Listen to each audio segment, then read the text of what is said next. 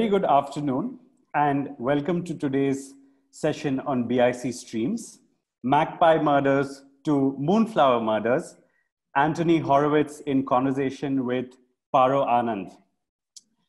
This is the first session as part of our WorldLit series that we are doing in collaboration with the Bangalore Literature Festival. Thank you so much for doing this for us, BLF. Before I hand it over to Sri Krishna from the Bangalore Literature Festival, a few quick instructions. For those of you who are here for the first time or are not on our mailing list, do sign up or follow us on our social media pages, Facebook, Instagram, and Twitter. With that, thank you again, Sri Krishna and the Bangalore Literature Festival. And thank you, panelists, for joining us today and audiences. Over to you, Sri Krishna. Thanks, Raghu. Welcome, Anthony. Welcome, Paro. Delighted that you're doing this for us. The Bangalore Literature Festival started in 2012, and since then we've pretty much been a festival that popped up once a year. While we kept thinking through these 8 or 9 years as to what else is it that we could be doing through the year, I'd say just really a lot of enthusiasm, but perhaps not as much bandwidth and action to be able to pull something off.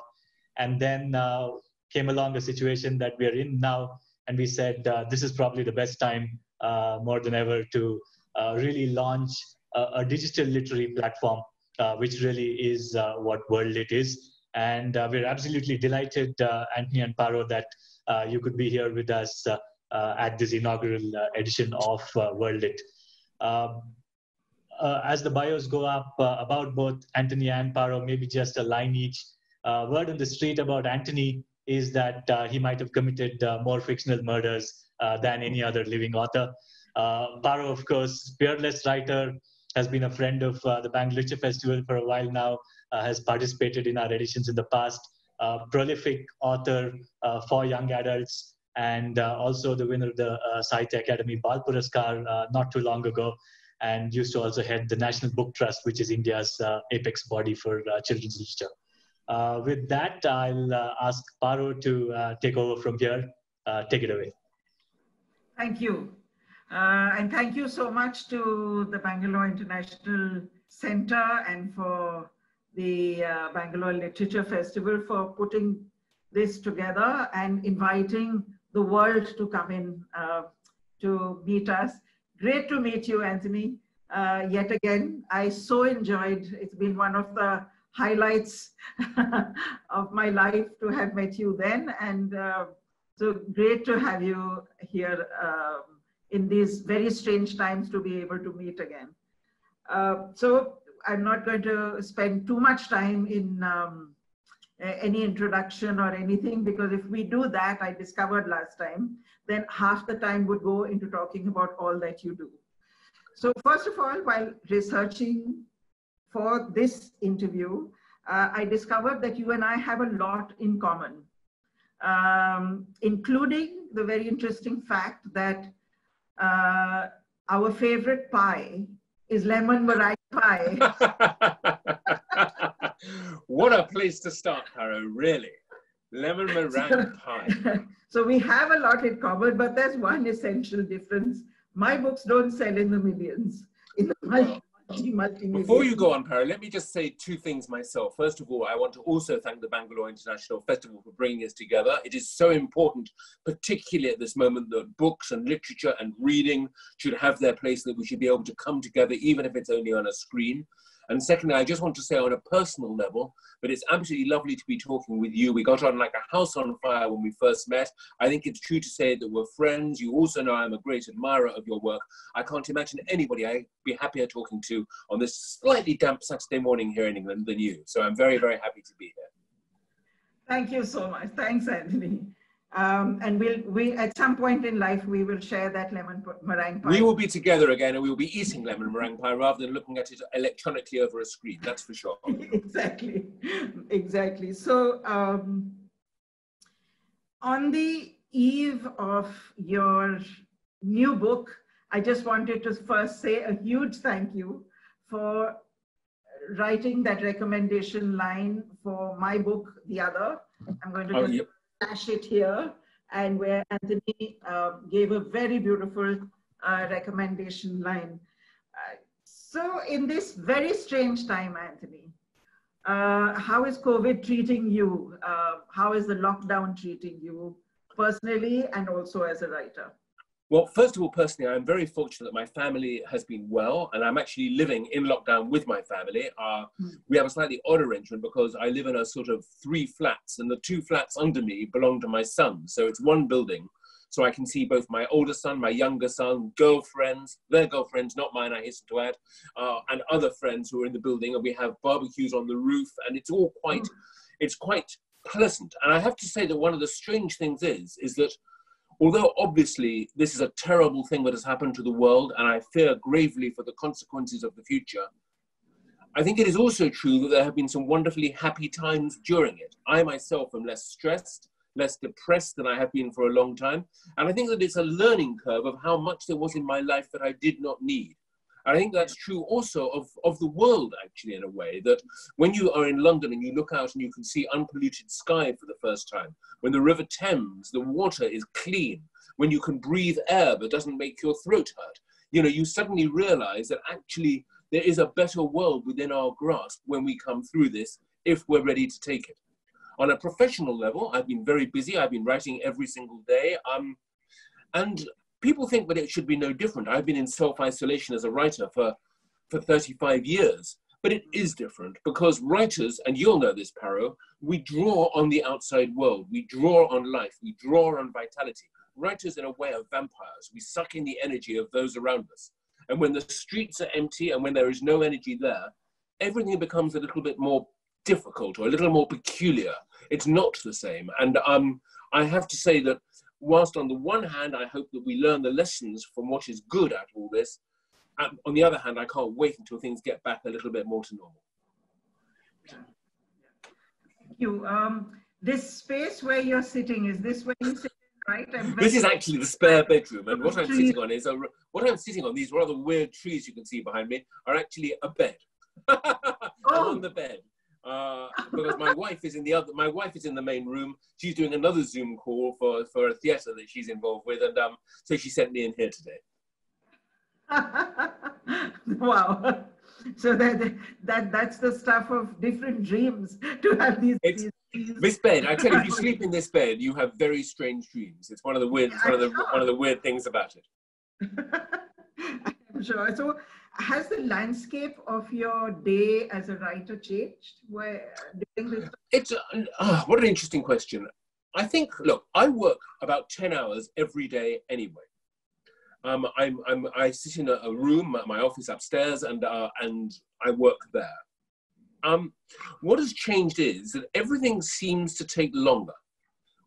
Before, my work was very bursts of energy and a hard focus. Now, because there is nothing else really in the world to do except for walking the dog and things like that, the work seems to sort of stretch itself out. So what would have taken me an hour takes me now 10 hours. But at the same time, the quality of my work has been good, I think. I mean, I'm pleased with the fact I've been writing. I don't know if you're aware of this, but I have a new children's book, which you can read online. It's on my website, anthonyhorowitz.com. It's free of charge. It's my gift to young people who are in lockdown. And it's a comedy novel. It's a Diamond Brothers. The story is called Where Seagulls Dare. So it's Where Eagles Dare, but it's Where Seagulls Dare, which these books are all sort of jokes on films. And what's interested me is that even with all the worries around me and even in this vacuum, the jokes have been coming. I'm writing good jokes. So I'm very happy with the quality of my work, and I have achieved a lot. I'm kind of relieved to hear that it's taking everything seems to be stretched out, because just this morning I was sitting with a book and I'm thinking, why is it taking me so long to write even half a chapter? I have the additional privilege as well as challenge or pressure. I'm on a fellowship. I'm on a writer's fellowship where I'm being paid to stay home and write, which is, any writer's dream. And yet somehow it's, that kind of stretched out feeling that it's a little bit like sort of wading through water kind of feeling. Yeah, it's so funny. There's another paradox in all this as well, which is that the day, even though everything is stretched out and slower, the day disappears in the blink of an eye. You suddenly look at your watch and it's 8 o'clock in the evening. How did I get here? What's happened to the day?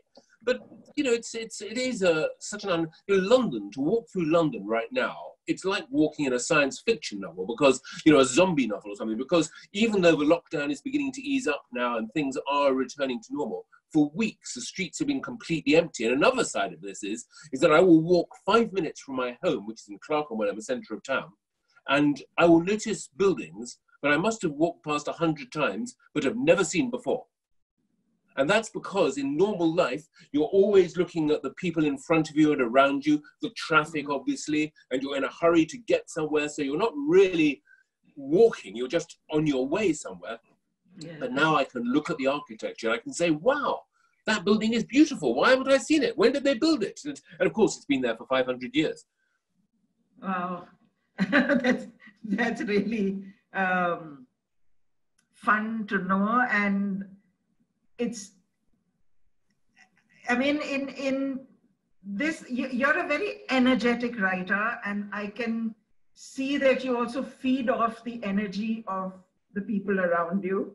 I saw a wonderful interview that you did with school children in an auditorium, and then there were 500 schools of online as well. But what keeps you going in this, well, not only in this time, but are you missing the travel? Are you missing the face-to-face? I'm not, there's a lot I'm not missing. I'm not really missing the travel. I mean, obviously, I would have loved to have been sitting in a room with you right now, but travel is, travel is exhausting, and it's against the environment. And, I think that we do have to start questioning these things. Will there ever be literary festivals again? When? I mean, I love literary festivals. I love coming together. I love seeing strange faces. I love meeting people. But, one has to wonder how this will change us for the future. So have I missed travel? Have I missed restaurants? Have I missed theatres? Yes and no is the answer. It is because I've gained things. I've gained time with my family. I've gained time to enjoy meals. In the morning now, when I wake up, instead of rushing up to my office, I read for an hour. And I've forgotten the pleasure of lying in bed with a book and starting the day with, with some fiction and such. And so I'm listening to, in the bath, I listen to classical music instead of listening to the news. It's little changes to my perception, to my life.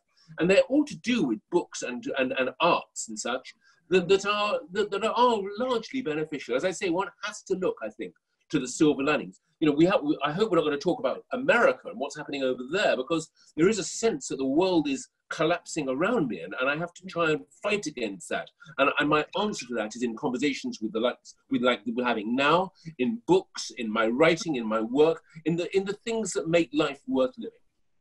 Yeah, nice. Yeah, so coming to your kind of writing. You write basically murder mysteries, and by the way, I've written a murder mystery myself. We're a group of women writers. We've published a book called She Stoops to Kill. Very good. Women committing murder. And mine came out of a moment when I'd had a big row with my husband, and I had. Did you kill him? Huh? Did you kill him? Well, I went for a long walk, which is how I work out a day. And by the time I finished walking 9 kilometers, I was desperate for coffee. I sat down with coffee and my notebook and wrote about a woman who wants to kill her husband. So he's still alive and well. I'm glad. It's better to write about it than to do it. It's one of the things that interests me, which is it's a very interesting question of why real murder is so disgusting and horrible and shocking. I mean, if anybody saw a dead body in a room, they would be repulsed and would feel sick and afraid. And yet when you put them into books and you write about murdering your husband, or you write violent death, it becomes entertainment. I'm always interested in that, in what happens to murder as it travels from reality into fiction. and why it is that murder mystery is one of the most popular genres on the planet. We are obsessed by murder, but at the same time, the reality of it, the sort of, you know, the violence in America that we're seeing now is just shocking and horrible. Yeah. Always interests me. So do you have an answer? Have you found some way to puzzle that out? I talk about it a lot in my books. I write about it. I think there are many, many answers to it. I mean, I think that the joy of writing murder mystery for me is that it is the fastest way to connect two people in a way that is uniquely interesting. If I murder you, and indeed I have got an idea for a murder that takes place over Zoom, but that's for another day. Why have I done it? What are the reasons why I would kill you or you would kill me? And as soon as you start asking that question, you are asking questions about our relationship. You're not asking questions about violence and death. The murder in a murder mystery is just an excuse to explore character. But at the same time, because murder, you don't murder somebody because you're a little bit upset with them or a little bit angry with them. You do it because your emotions are very big and you are in an extreme place. So you're talking about extreme emotions, which is also interesting. You know, it's powerful and it's bigger than life. So I think those are some of the reasons why. But also, I've said this before, I think, in my books, that a murder mystery, at the end of the day, is a pursuit of truth. The murder mystery book is the one book where you get to the last page and everything is explained. A whodunit without an ending is like a chocolate teapot. It is completely useless. So when you read a murder mystery, you know you are heading to complete truth. And in a world in which nothing is certain anymore, where fake news is in all around us, where you don't know if you can trust anything you hear, I think there is enormous solace in coming to a book that gives you all the answers. Which skips me over many questions, which I have them in a very orderly fashion, but because you brought this up, you do have in Magpie Murders, the missing last chapter. Yes, that's right. Yeah, so, that's exactly right. So the main as you character, said, it's the feeling of a chocolate teacup. It's useless, and yet there is in Magpie Murders the missing last chapter, which is so interesting. I found it just fascinating. Could you tell us a little bit about how you came to that very fascinating idea? Well, Paro, the first thing to say is that ever since I began writing, I have been terrified of one thing. I'm not frightened of dying, but I am frightened of dying when I'm at the very end of a book that I'm writing. So I've often thought to myself, what would happen if, you know, I'm writing a book like Magpie Murders and I die before the end. It's a catastrophe because all that work is going to be for nothing. And all my life, this may sound weird, but it's absolutely true. I have left in my office a note on the shelf by my desk with the ending of the book in it. So that if I do die before I get to the end, my assistant can, or my publisher or somebody can somehow finish the book.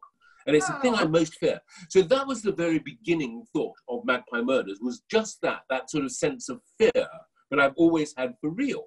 At the same time, when I write murder mystery now, I think, again, this is something that goes back a long time. It takes me, like you, how long does it take you to write a book? About a year? For me, Magpie Murders was a work of actually about 2 years of writing and 10 years of thinking.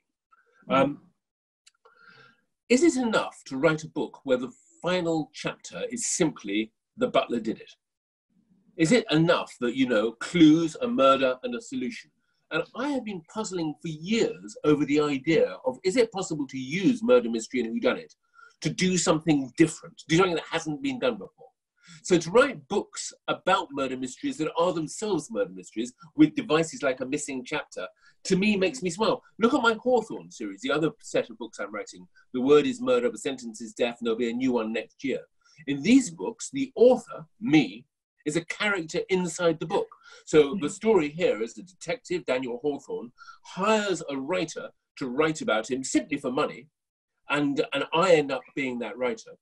And what it does is it takes the whodunit form and turns it on its head, because normally Agatha Christie, Arthur Conan Doyle, Dorothy L. Sayers, whoever, you are in charge. You are on the mountain. You know everything which is happening in the book before you have written the first word. certainly this is true for me, you know who committed the murder.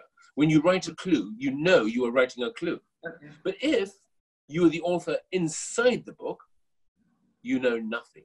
You are the most ignorant, the most stupid person, or at least I am the most ignorant and the most stupid person in the book. So what I'm doing here is taking the whodunit form and absolutely turning it upside down. And to me, that's a smile. So yes, you get the clues, the red herrings, the suspects, the revelation, you get the fun of it. But I hope you get something more. And that's what I'm trying to do with these books. I mean, this was such a brilliant thing to have this fictionalized version of yourself.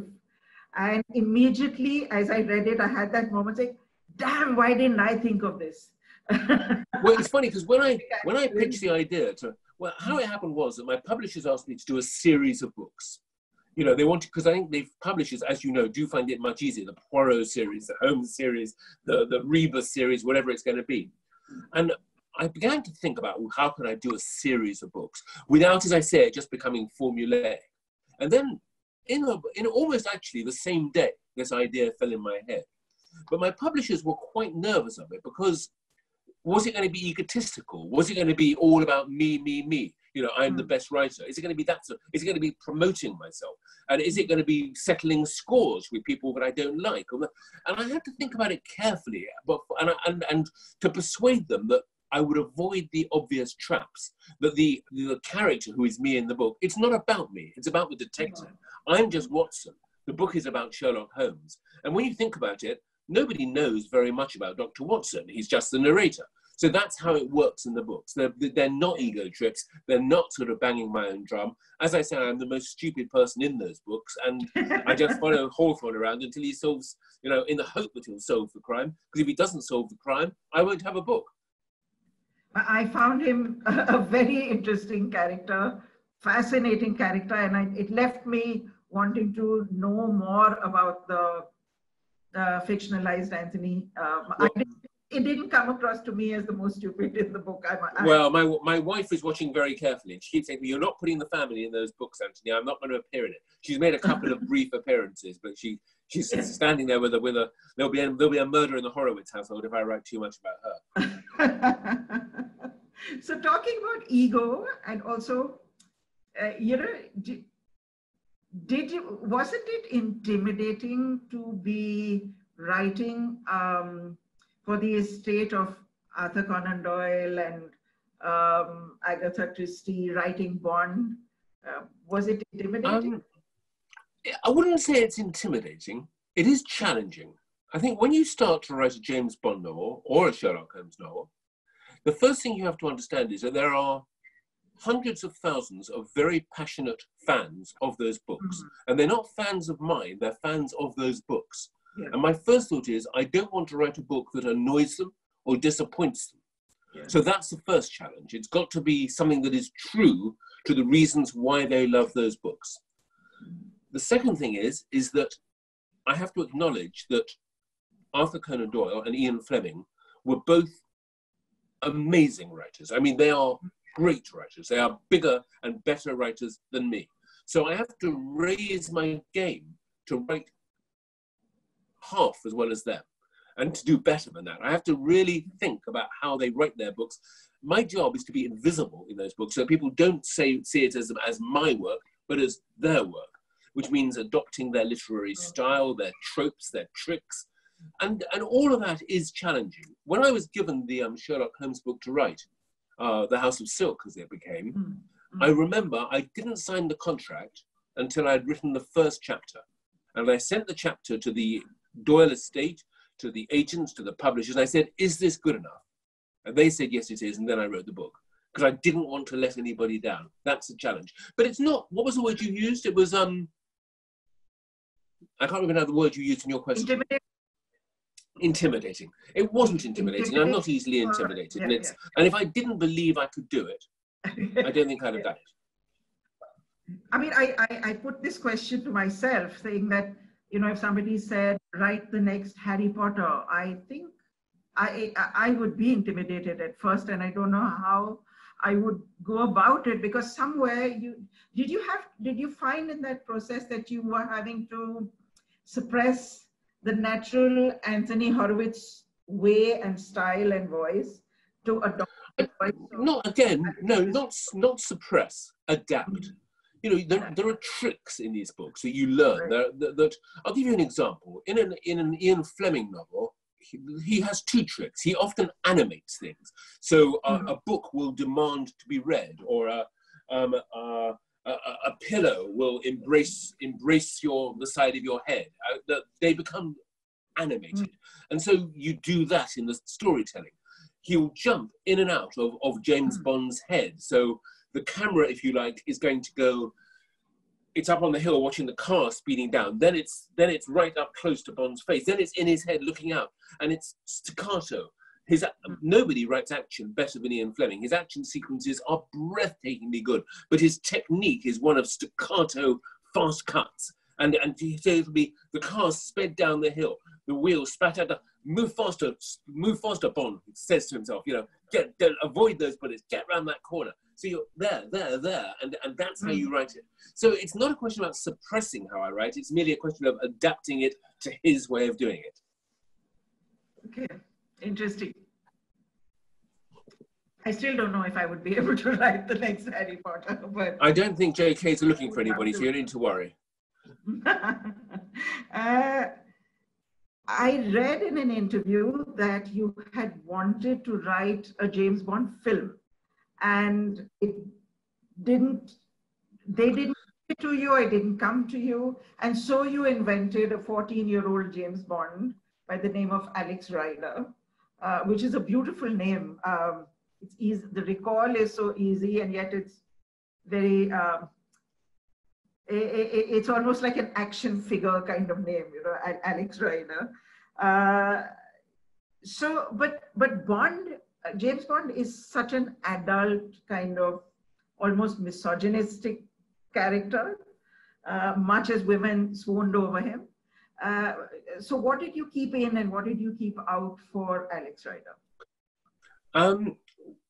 Alex Rider was definitely inspired by the Bond films. And I should mention, incidentally, that just yesterday, he was released on television. An 8-part version of Point Blank was released on Amazon June the 4th. And I've just been working out this morning to be reading the reviews in the papers and all the remarks on social media. I didn't write the scripts, but it was a big day for Alex. And it was interesting that the comparisons between the TV were not with Bond, they were much more with Jason Bourne, which I think is a good result. It's what we wanted. Because for me, although the inspiration was Bond, and not just whether I wanted to write a film script, I loved Bond from the age of about 10 years old. I mean, I was 10 when Dr. No came out, the first Bond film, and then I read all the Bond novels and I loved them as a boy, and haven't, you know, then gone back to that world as a man. Although inspired by Bond, is not similar to Bond. I think that that's what makes the books work. They're not Bond, you know, second-class Bond spin-offs. Alex doesn't want to be a spy. That's his most important character note, is that actually he is not a patriot like Bond. He doesn't enjoy the work. He is twisted and forced into doing it. He is manipulated. And he really comes out of the books, you know, not altogether sort of happy with the world he's been made to join. And I deliberately made decisions to try and make it as different to Bond as I could.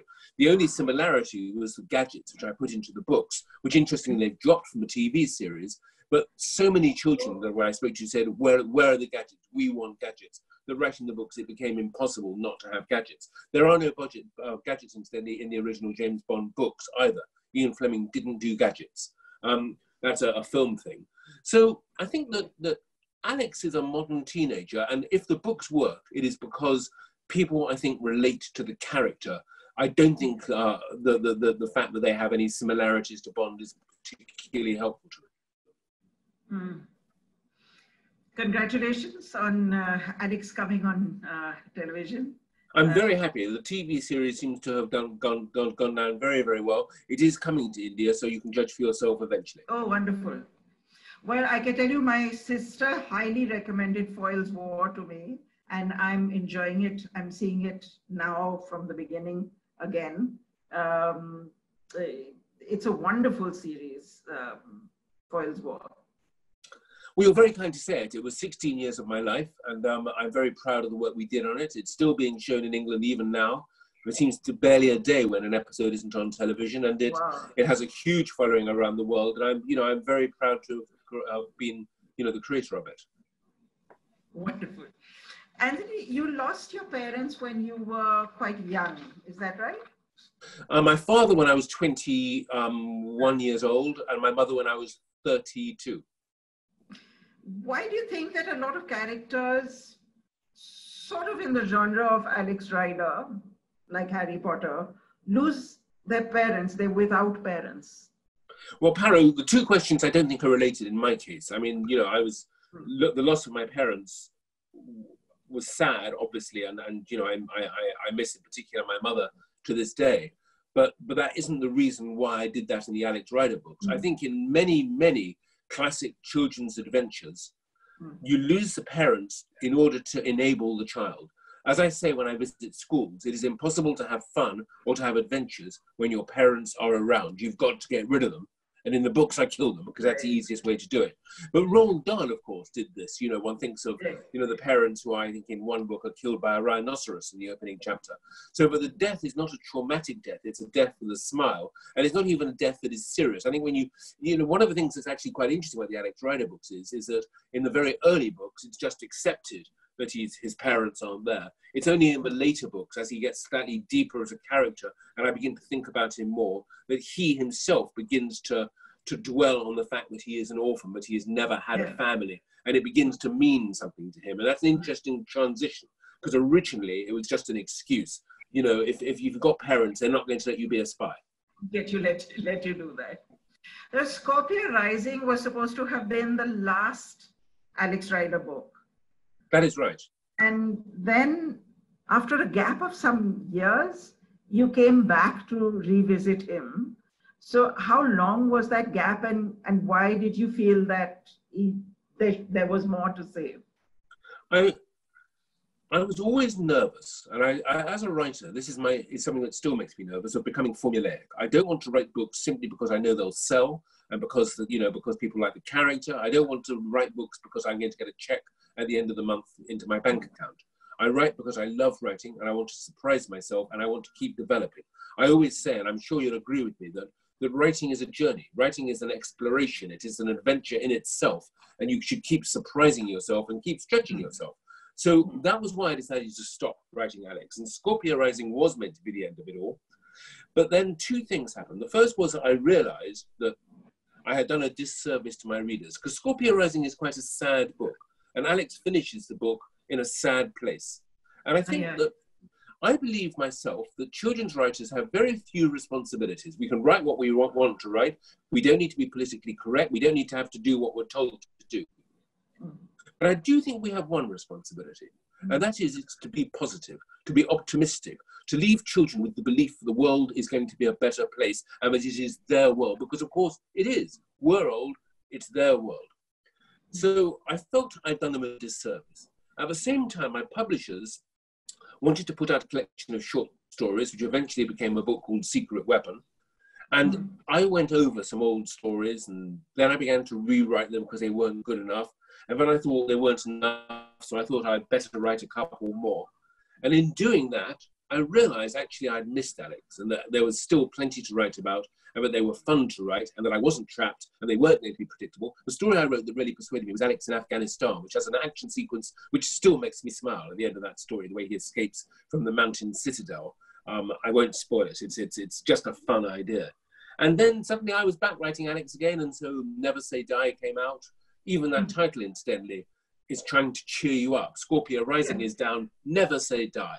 Let's get on with it. And then recently Nightshade came out just in April, sadly in a rather sort of strange world with no book launch and no party and no signings and nothing. But it's, I think, the best of all the Alexes. I think I'm so glad I wrote it because, again, the action in it is so... The last chapter, I was talking to my wife about it this morning, it is such a film. You know, we've got to put it on the screen one day because it's a James Bond stunt to outdo anything you've ever seen in Bond. Oh, I look forward. And researching it was enormous fun. Coming up with it and then researching it and making it work. Wow. So I'm just going back to something that you said a little while ago, which was death with a smile. And you've said two very intriguing things that have stayed with me. One is violence with a smile. And the other is that writing and reading are telepathy. So, I mean... writing and reading, sorry, I missed that last word. Writing and reading are... telepathy. Okay, yes, yes. Well, they're two separate things. I mean, let's talk about violence first.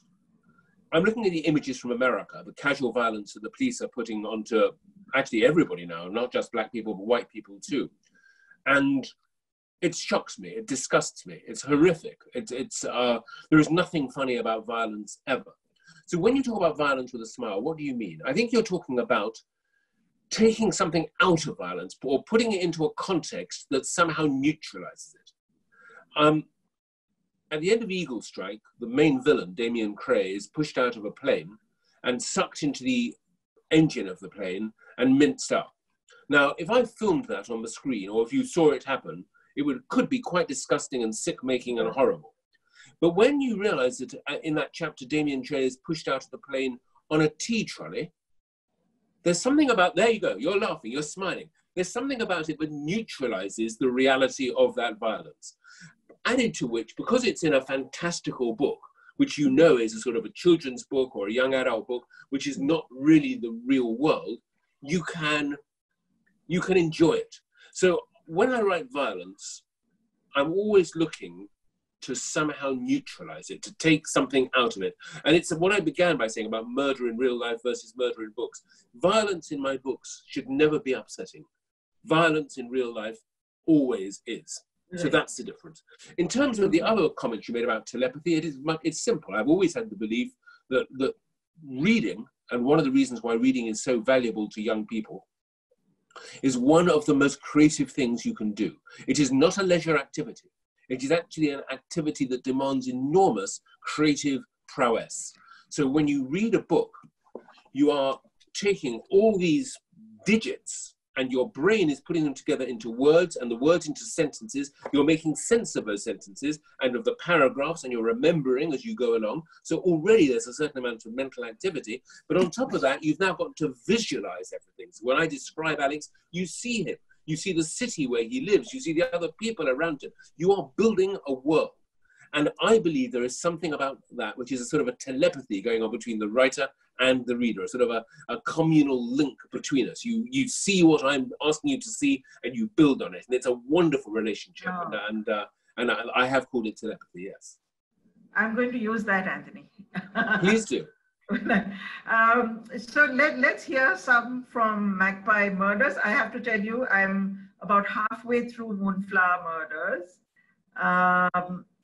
But I would love to hear from Magpie Murders as well. It's a wonderful book. Well, very kind. I wasn't quite sure what section to read from you, because I'm not actually that good at reading from my own books. And I'm thumbing through because I suddenly realized I was going to read a section where, let me see what I could do. Hold a second. It was a little chapter here. Can you talk amongst yourselves while I try and find the section I want to read? Yeah, well, I can share with you one while Anthony finds the exact spot that he wants to read from. I can share with you, he was a big Tintin fan, and such a big fan that he actually has a secret passageway in his office. Is that right? That is absolutely true. Anyway, here's a section. Here is a section. This is a chapter. I'm just going to read it. It's about a page and a half, not very much. It's called He Used to Hide Things.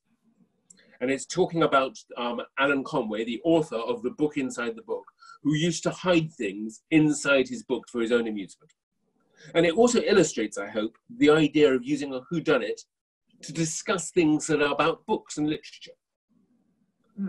James was right about anagrams and the rest of it. In Gin and Cyanide, which is set in London, there are characters called Leighton Jones, Victoria Wilson, Michael Latimer, Brent Andrews, and Warwick Stevens.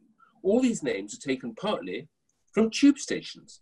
The two killers, Linda Cole and Matilda Orr, are both anagrams of Colindale on the Northern Line and Latimer Road.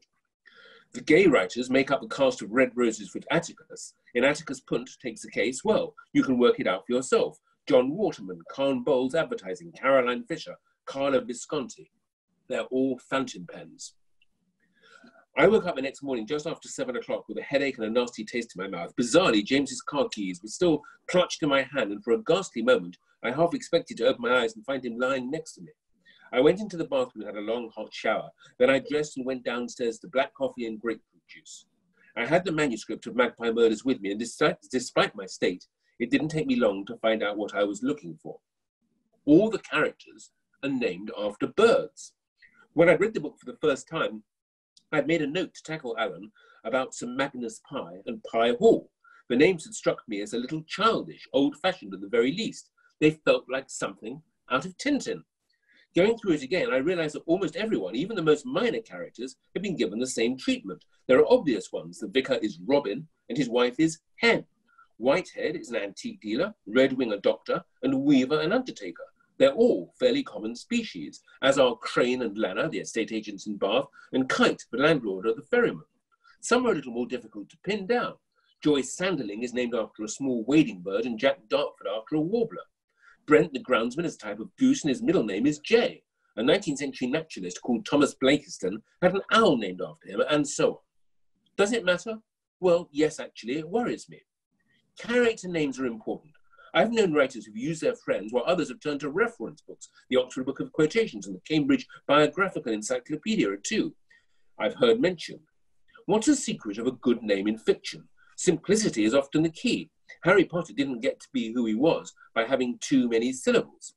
That said, the name is often the first thing you learn about a character, and I think it helps if it fits comfortably, and so on and so on. That's enough reading. But what I'm illustrating here is that this is a book, Mrs. Magpie Murders, and Moonflower Murders, of course, which is the sequel coming out in August, are books that both give you a murder mystery and give you some discussion about murder mystery. The main character, Susan Ryland, is an editor after all, so she knows books inside out. And I love the fact that you could both solve the crime and have a think about how crimes in books are constructed. Yeah. So did you know when you were writing Magpie Murders, when you started, that there was going to be a sequel? No, quite the opposite. I always assumed there would only be one in them. And what happened was that my publisher, again, the book was, of course, very successful. It's probably been my most successful book, Magpie Murders. And my publisher said, look, we would really love another one, particularly because the main character is a woman, which I don't often write women as main characters. I find it, I won't say it's difficult, but I find it more, it stretches me more. Let us put it that way. But Susan is a good character and a strong character and not a classic detective. As I say, she's an editor. So I was very happy to return to her. And then it occurred to me that I could actually do a second book, that there was a second one lurking in there. And so Moonflower Murders came to mind, even though I should say that it works in a very different way to Magpie Murders. There's no unfinished book this time. There is a book within a book. There is a book written by Alan Conway, set in 1955, which is a murder mystery. And it does have within it a secret, which is something to do with the present day. But it doesn't. But it works in it's a completely different approach to the same idea. So I'm very happy with it. And it's you know, those people who've read it so far have been very positive. So that's good. One last question, and then we'll, I think, open up to people who want to ask questions. What's next from the devious mind of Anthony Horowitz? I think I mentioned it already, that I'm going to do another Hawthorne novel next year. So there's a third one, which I've just begun to think about. Of these ones? That's Hawthorne Horowitz. It's where I'm the character in the book. Daniel Hawthorne is detective. There are going to be 10 of them in total, 10 or even maybe 12. So number 3 is the next big book I'm going to do. I'm, as I said, writing the Diamond Brothers book. That's Where Seagulls Dare. Do look it out, anthonyhorowitz.com. And I need to finish that. And I'm writing, you can probably see that I'm wearing this shirt, which is Quibi. I'm writing, Quibi is a wonderful and very interesting American TV platform, except it's not for televisions, it's for mobile phones. And I've written a murder mystery for them. So that's so I'm working on that. Wonderful. So I think, Raghu, shall we open up? I can see there are quite a few questions lined up already. Yeah, no, such a delightful conversation, Anthony, Paro. And there's a whole bunch of questions that have come up. Maybe what we'll do is give folks a chance to actually ask the question rather than one of us reading out. So I'll start with Arun Raman. Arun, if you could go ahead and ask your question, please. Okay. Am I audible? You are. Yes. Mr. Horowitz, may I first of all say that I consider the House of Silk the finest Holmes pastiche, along with Nicholas Mayer's The 7% Solution. So, Aaron, that's very kind of you. Thank you. And may I say also that I loved The 7% Solution. I think it's an absolutely wonderful book. So I share your enthusiasm, and I'm very happy to be linked in with that title. Yes, absolutely. And my question is really about the adventure / thriller as a genre than a whodunit. And in writing them myself, I've written 3 books. The focus, the 4 elements that I find very important in this particular genre are obviously the plot, the pace, the characters themselves, and the backdrop. So when you sit down to craft a novel of adventure, how do you go about constructing these 4 elements or any other elements that you deem important? And how does it all happen? And from start to beginning, can you give us a kind of rough sense of how you go about it? Yes, certainly. I mean, it's my method, and I'm not saying this is the method that everybody should use, is always to begin with the structure. I begin with the core idea of what the book is going to be about, which I think of as the center of the dartboard. And then I draw the circles around it, if you like. If it's a murder mystery, it's somebody kills somebody else, and then it's the people who they're connected with. So I start at the very core of the book, that's the heart of it. Now that core may only be revealed in the last chapter. In the House of Silk, obviously, the crime that the House of Silk represents was where I began that book. That was what the book was going to be about. And then from that, it's a spiraling outwards. And I'm very, very careful to construct everything. In the list of the 4 ingredients you mentioned at the beginning of your question, character is obviously the most important one. So again, if it's a murder mystery or a thriller, whatever, somebody has killed somebody else. Who is that person? What has motivated the killing? Why have they been drawn to do this? Why couldn't they have talked to whoever they killed and just come to a happier conclusion? Why are they so angry? Who are they? Then you ask, who are they married to? Who are their children? Who are their friends? What is their world? So it's always a blossoming outwards thing. I cannot write a book without doing that work, which may take me longer than the book itself, than the writing of the book. But to me, the structure, the road plan of the book is where I begin. And everything else fits into that. You know, in terms of instead action and adventure, you know, if I'm writing a James Bond novel, I've got the beginning, I've got that core idea that he's going to stop somebody from blowing up a rocket in New York, which is the plot sort of Trigger Mortis. But then I might not know what the action is going to be. Bond is captured in chapter 7 and is threatened with something nasty. It's only when I get to chapter 7 that I decide how he's captured and what that nastiness is going to be. And that becomes a separate thing. I always say that if you're planning a book, leave room to surprise yourself. If you can't surprise yourself, you won't surprise your readers. Right. Thank you for your question. Thanks. Thank you. Yeah, very, very useful. Up next, we have a question from Shravanti. I'll have her go next. Hello. Hello. Hello. Yeah, we can hear you, Shravanti. Go ahead. Yeah. Hi. Hi, Anthony. I just Hi, wanted to Shravanti. say hi. Just wanted to say I'm a huge fan of The Word is Murder series as well as Magpie Murders. Especially really loved Magpie Murders because of the book within a book kind of thing. Like it's probably my favorite literary genre. I mean, and especially if it has a mystery in it. I wanted to ask you something, and actually, both these books, I mean, both these series have a slightly cozy murder mystery feel to them. I mean, of course, there is a troubled detective at the heart of the Word is Murder series, but, it feels so good to read something like that. Much as I like my P.D. James and Tana French's, sometimes procedurals just don't have that same feel. Do you think the days of the cozy murder mystery are over? I mean, and why is the world overrun by police procedurals and, detectives with a troubled past? Well, thank you for your earlier remarks, which were very kind. No, of course I don't think they're over. I mean, what we call the golden age of detective fiction, Agatha Christie, who is still a huge, selling novel, and P.D. James to a certain extent, and, Ngaio Marsh, all the great names of those things.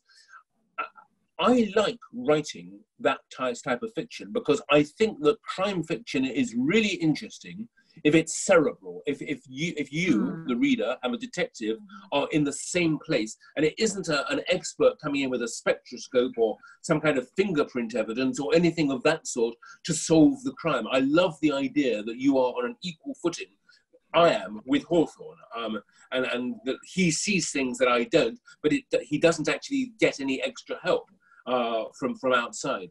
So, and I also incidentally like the sort of, we've talked, I was talking earlier about violence and about about the world, the brutality of the world we live in.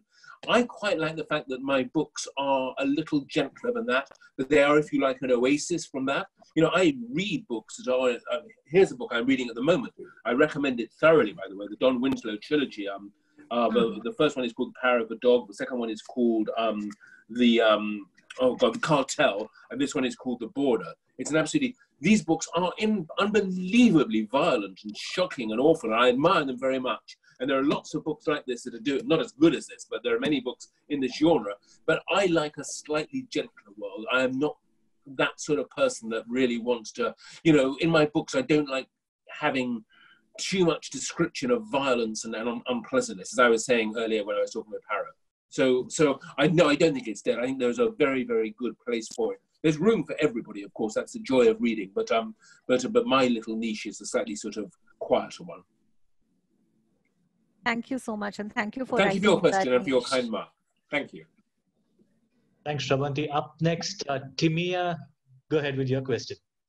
Hi, Anthony. Hi, Timmy. Lovely to be talking to you. How are you today? I'm good. How are you? I'm great, thanks. Good. So my question was also originally about your planning process. Both Magpie Murders and Moonflower Murders have parallel storylines running alongside, but one way or another, they are also connected. Was it challenging to set up the whole planning, and did you plan it all out, or did you make it up as you went along? And also, first, Atticus Pond or the Susan Ryland part? One of the greatest pleasures of writing books for me, these sorts of books, is coming up with plots that are to my mind, and I hope I'm not being too boastful here, because I mean, I'm not trying to blow my own trumpet, but which are like watches. The mechanism of the novel, every cog, every wheel, every spring, every screw has been carefully thought out so that everything fits together in a particular way. So the books are, on the one hand, massively complicated, and if you opened up your watch, you probably would find it very hard to sort of work out how it's all put together. But the result is actually very simple. You can glance at your watch, you know what the time is. And I think that's how the books are meant to work. But the mechanism is complicated. The reading is pleasurable and simple. And so I suppose I hope that answers your question, because to me, the pleasure of the book is the complexity of it. And I always want one of my books to be guessable. If somebody tells me they guess the ending, although part of me is really annoyed, oh my God, and the other, there's a little voice that actually says, no, that's how it should be. It should be possible to guess. Agatha Christie's genius is that actually every single one of her books plays fair with the reader. She never wrote a book that didn't do that. Conan Doyle, on the other hand, regularly has Sherlock Holmes leave the page and go off somewhere and come back with the vital information that allows him to solve the clue. So the reader and poor Dr. Watson never had a chance. And although I do love the Holmes novels, that does quite annoy me.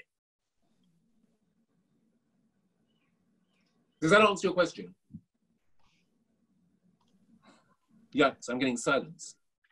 Maybe because she was on mute. Thanks, Anthony. We'll jump. No, it's good. I wanted to talk about that. I hope I answered the question. I know, Timia, we communicate on Twitter regularly, so it's lovely to talk to her too. Got it. There's a question from Sneha Ganesh. If she's still in the room, actually, I see she is in the room. We'll go next with Aruna Kumar. Aruna, go ahead and ask your question, please.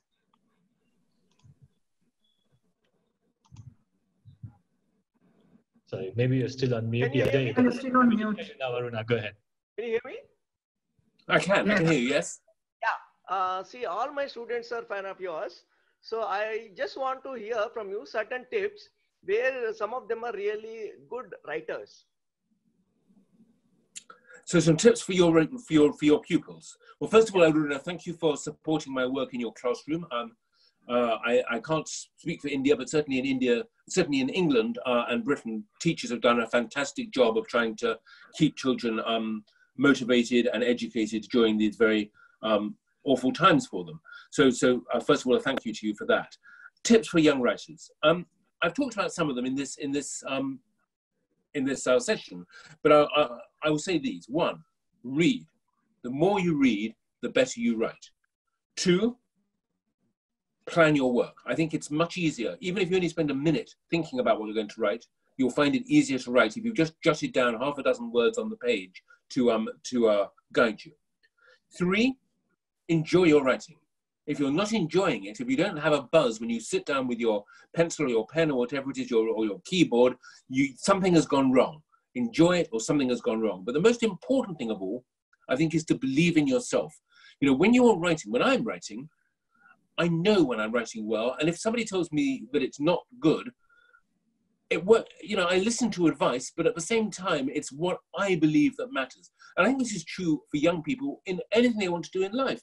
That self-belief is so critical. I grew up as a student who was bottom of the class. My teachers thought I was a waste of space. Even my father thought I was not a clever boy.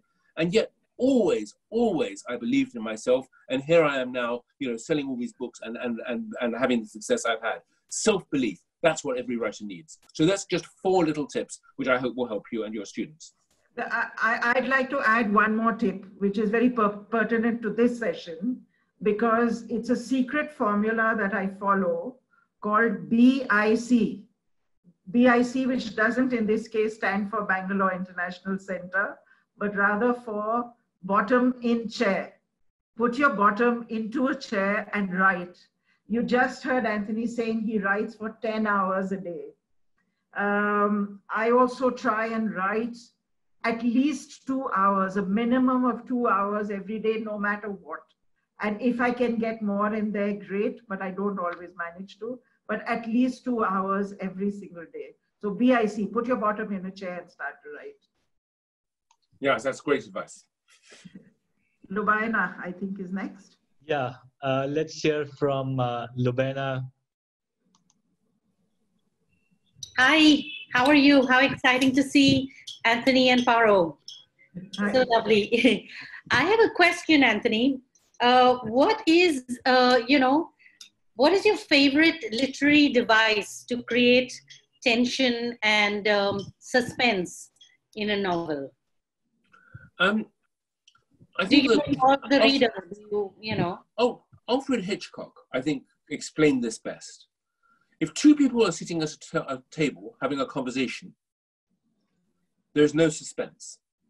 But if 2 people are sitting at a table having a conversation and you, the reader or the viewer, know that there is a time bomb underneath the table, you have suspense. So my favorite device is to give the reader information that the character does not have. So that the reader is saying, oh my God, something bad is going to happen, and the character is unaware of it. I mean, another example I give of this, a literary device, is that in a horror film, the most scary moment is when the hand reaches for the door. The heroine or the hero's hand reaches to open the door. And the scary bit is not the knife going into them. It is the knowledge there is something on the other side of the door that is going to hurt them. That there is some monster on the other side of the door, but they are in danger. So I think that for me, the most fun I have is creating that awareness, that sense, that knowledge of something bad is going to happen. You, the reader, know it, but the character maybe doesn't. Very interesting. I love that. It's a difficult one to answer because a lot of my work is instinctive, but it's something on those lines.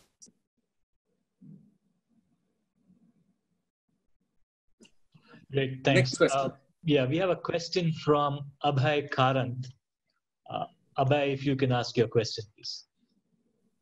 Yes, am I audible?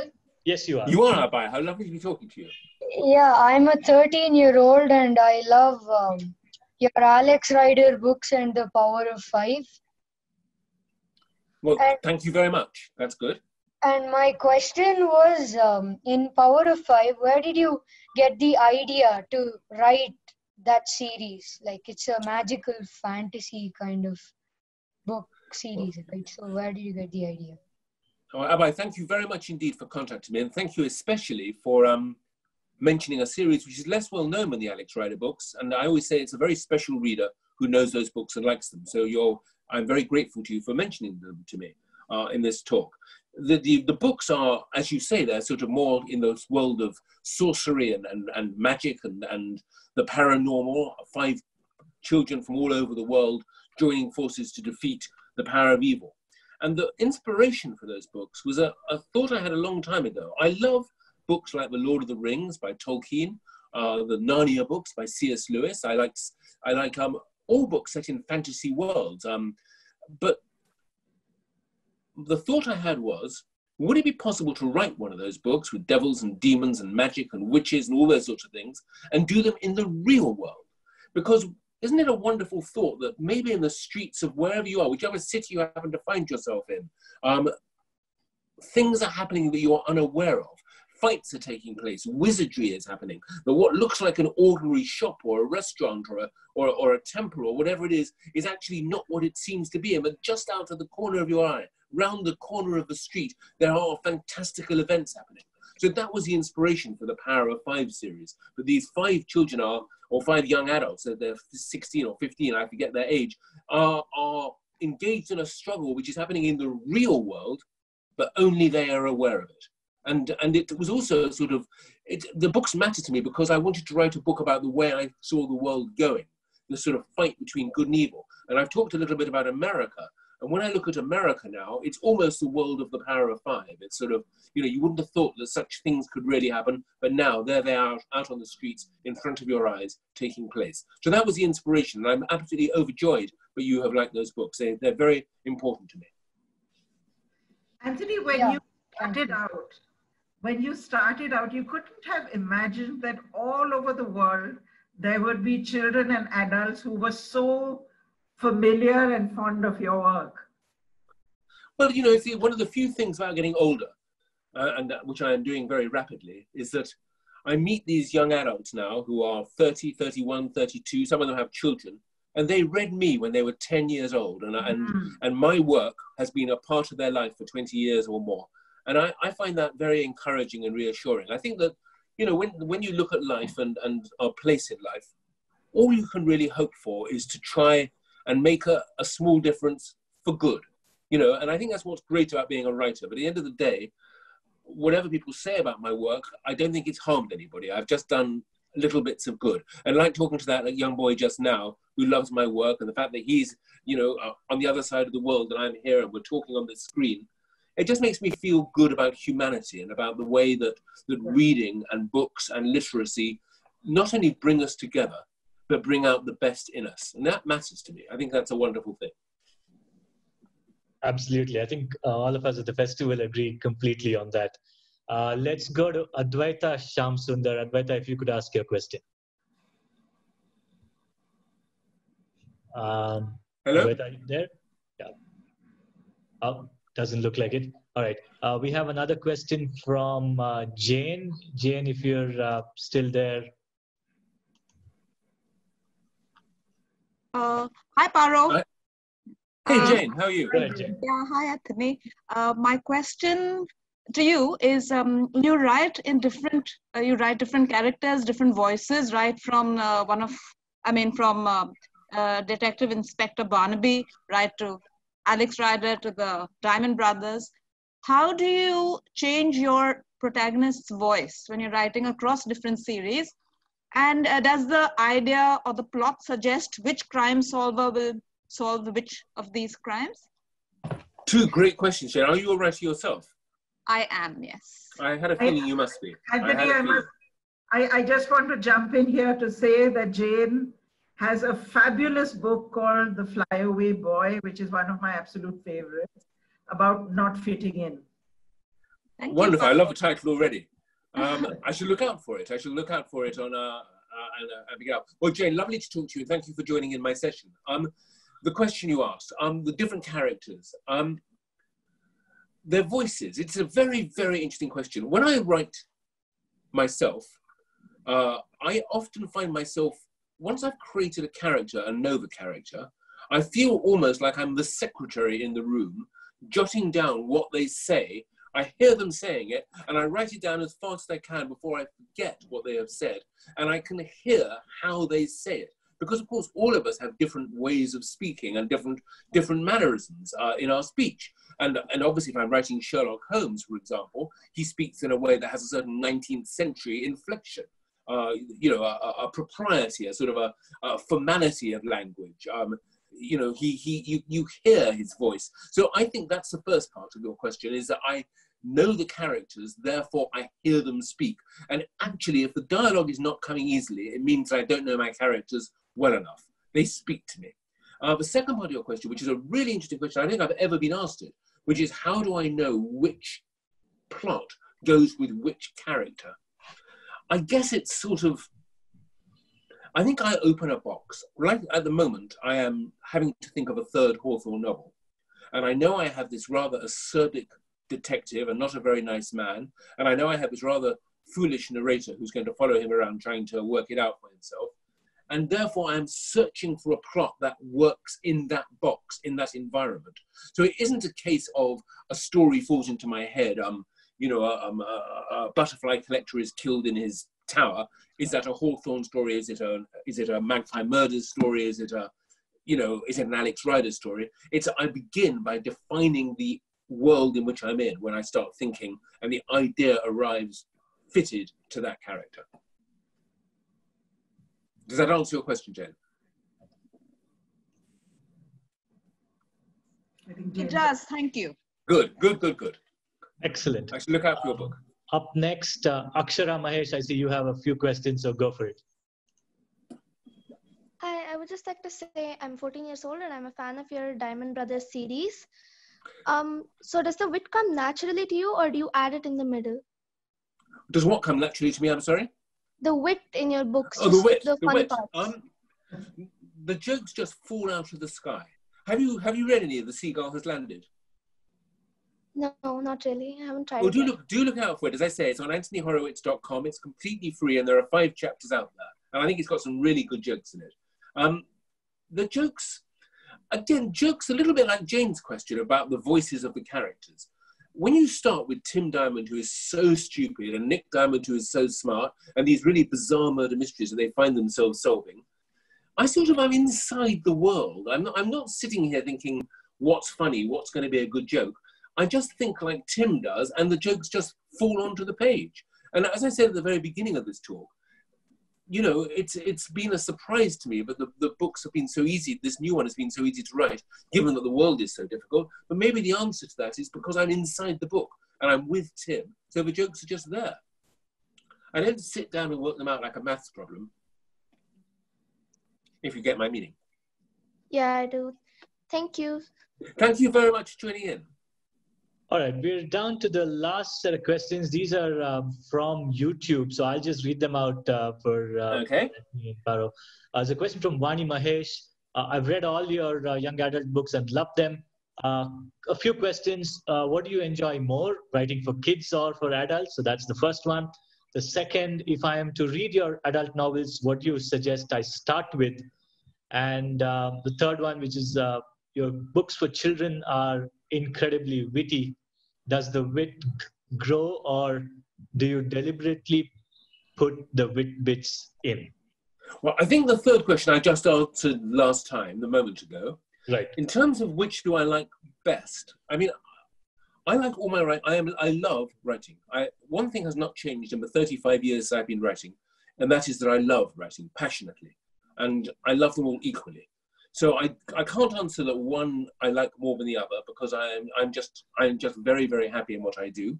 But I will say this, I think that probably my children's writing, my writing for young adults, is the writing I most value because I have this great belief in the power of literacy and of reading and of using your imagination and of reading fiction.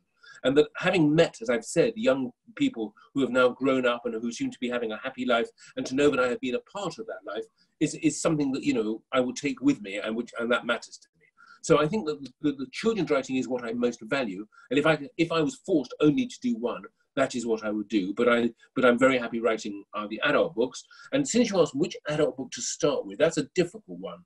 I'd suggest either The House of Silk, because I think that is a fun book, and it's a book that's done well.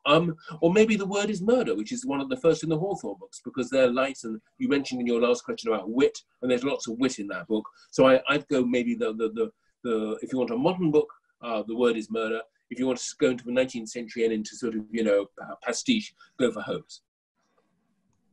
And the last question for today, this I think is an easy one. I'd like to, this is from Vijay Lakshmi Nagaraj. I'd like to ask Anthony, how does he decide on the names for the titles of his books? Names and titles do sometimes take me a long time to get right. If it's an Alex Rider book, don't forget that a title is 2 or 3 words long, and a lot depends on it. You know, if I'd called Stormbreaker, you know, the computer mystery, I don't think it would have done quite so well. Stormbreaker automatically gets you smiling, and that came to me simply because I needed a name for a computer. And so I thought computers work on electricity, electrical storms. Computers break codes, don't they? Because that's what they do, code breaking, storm breaker. So that was how that came about. Skeleton Key, the third Alex Rider book, came about because it was set on an island. And I thought, well, an island is a key. And I thought, well, skeleton key, everyone knows what that is. It's a thing that burglars use, and skeletons suggest death. So that's one of my favorite titles. But sometimes it takes me a very long time. I'll tell you the title of a story I've just written. I've just written a new Atticus Punt story. It's just a little extra for a publisher, and nobody knows this. I haven't told anybody this, and you can tell me. Oh no, don't tell me. I'll find out. My publisher will tell me if this is a good title or a bad title. It's a murder mystery that takes place at a dinner party. It's a short story that goes to the back of Moonflower Murders in some editions. And the title I came up with, which I sort of like, was 7 for dinner, 6 for dessert. Ooh. Yeah, I'm getting a laugh. I'm getting 2 laughs and 2 smiles. And that just made me smile. And that's what a good title should do. So there you go. Can I just say before we stop this, what a delight. Paro, as always, talking to you is just a joy and a pleasure. And I wish you all happiness and health and success. And to everybody who's been listening to this as well, you know, may you come through these difficult times with your health and with your with your, you know, your well-being intact. And to the organizers, once again, it is a fantastic thing you've done today, for me anyway, to allow me to connect with my readers and with Paro. And I just want to say thank you to all of you, really from the bottom of my heart. The feeling is absolutely mutual, Anthony, and of course Paro as well. Thank you so much for doing this and for being part of you know, the inaugural edition of our WorldLit series. So the launch really couldn't have asked for someone. Couldn't have asked for anyone better than the two of you. So on behalf of Shiny, Ravi, Raghu, and myself, and of course the entire BIC team, the Bangalore Literature Festival team, and of course all of the audience that was there, particularly the young folks that actually joined us today. A big thank you to both of you. And we'll do more of this and hope to see you hopefully in person soon, either in India or in some other part of the world. On that note, thank you, everybody. Thank you very much. Thank you, everyone. Thank you, Anthony. Thank you. Thank you, Anthony, Paro.